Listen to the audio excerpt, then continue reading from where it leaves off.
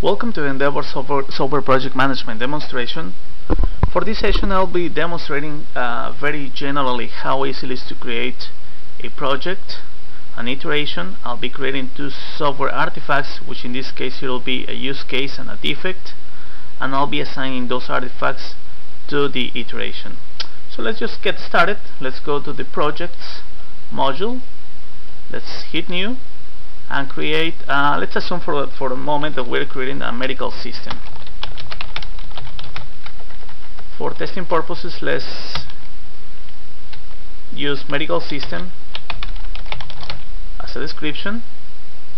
Let's assume that this project is going to be 1 year long, so that'll take us all the way to December 2010. I've gone too far already. December 2010, there it is. December 6 to 10, and let's assign some members to this project. Let's assign the administrator. Let's assign a developer and a project manager. Let's hit save. So now we have a project. Now let's create an iteration for this project. Let's go to the iterations module. Let's hit new, and just for testing purposes use iteration 1. Let's assume, as you can see, since this iteration belongs to this project and the project is a year long, well, it has already it has already filled up the start and end date with a year long range.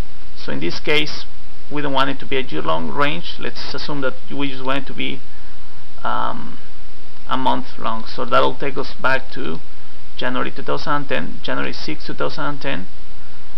We don't have any use cases or defects assigned to this iteration. Let's hit save, and there we have an iteration. Let's go to project plan to see how we're doing. As we can see, we have the project and we have one iteration. The project is 1 year long and the iteration is a month long. Okay, now the next step will be to create a use case, but before creating a use case, let's identify a few actors. So let's go to actors, and for a medical system the first actor that comes to my mind is a doctor. Let's use doctor as description. Another actor will be a nurse, and another actor will be a patient. Okay, now we have actors defined, so we can go to use cases, to the use cases module. Let's hit new, and let's assume, I don't know, let's create a use case called register patient. As we can see, also the start date and end date have been pre-filled with a year with the same range as the project. Let's just leave it like that for now. Let's use the same name as description. This use case will be of type business use case, and let's leave preconditions and post conditions empty. Let's go and define a few events. Let's create an event, something like nurse enters patient name. Another event, something like nurse enters patient insurance.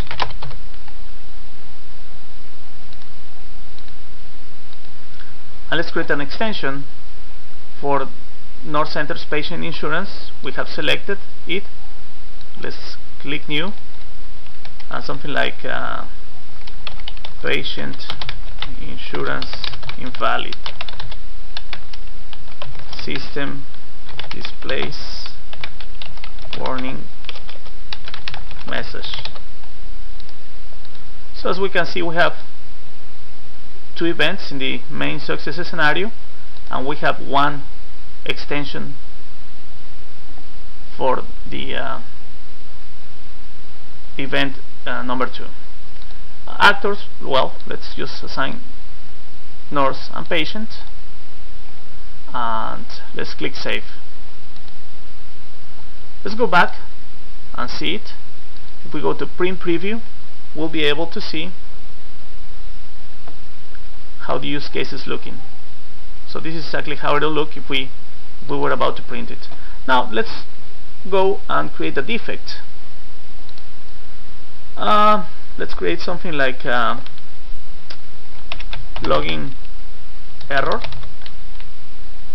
Let's leave the start and end dates empty, and in the description something like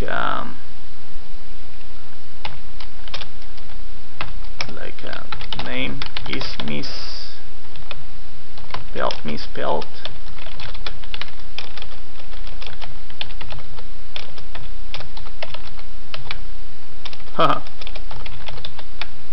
Name is misspelled in the login screen.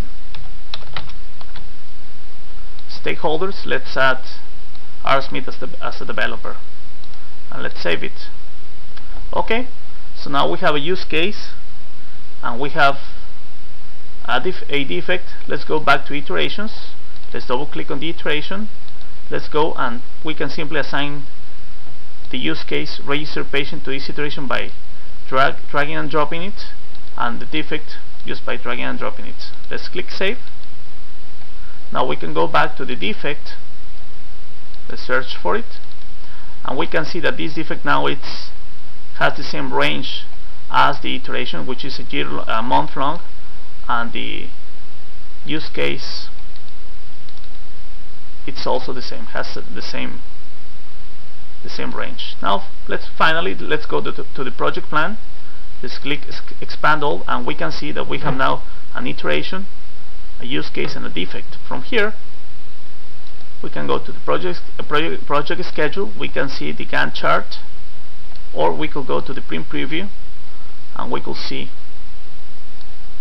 the print version of it. So that's all for this quick demonstration. I'll be showing in great detail the other software artifacts. So I'll be going back on great detail in other videos on how to create projects and on the details of the projects, iterations, project plan, and all the software artifacts that Endeavour covers. Thank you very much.